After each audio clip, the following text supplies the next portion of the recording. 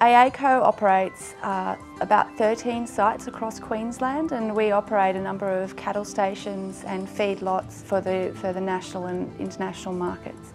Over the last 12 months, AACo has really worked to improve on what's already been an exceptional return to work culture. The underpinning feature of that has been the implementation of our rehabilitation packs, which are designed to accompany injured workers to medical appointments to facilitate early and sustainable return to works. That's been really good in terms of building relationship with doctors and being able to assure doctors that we do have alternative duties available and that we are very interested in supporting our injured workers.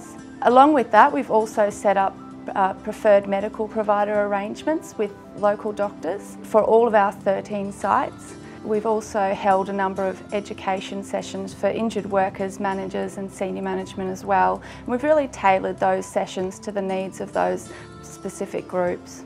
We really believe in a culture that supports the injured worker from the point of injury until they return to work on their normal duties. We really involve the injured worker, the treating professionals, the site managers, senior managers, and of course the rehab return to work coordinator and work cover as well. So we really believe in a process of really involving stakeholders to ensure good outcomes. At AACo we also offer access to a free employee assistance program, which is offered via email or phone or face-to-face in recognition of the geographical barriers that sometimes exist in relation to communication and receiving that support.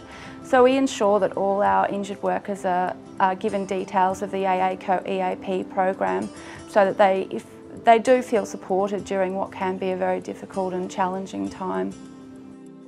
The enhanced communication and the real involvement throughout all levels of the organisation in rehabilitation systems. The real work that they do at site level around managing injuries, the involvement of injured workers in their own rehabilitation, their commitment to participating in suitable duties, and also the commitment of our site managers who overcome some very real challenges in terms of living in rural and remote areas to ensure that people do return to work and that they do access really good, excellent healthcare.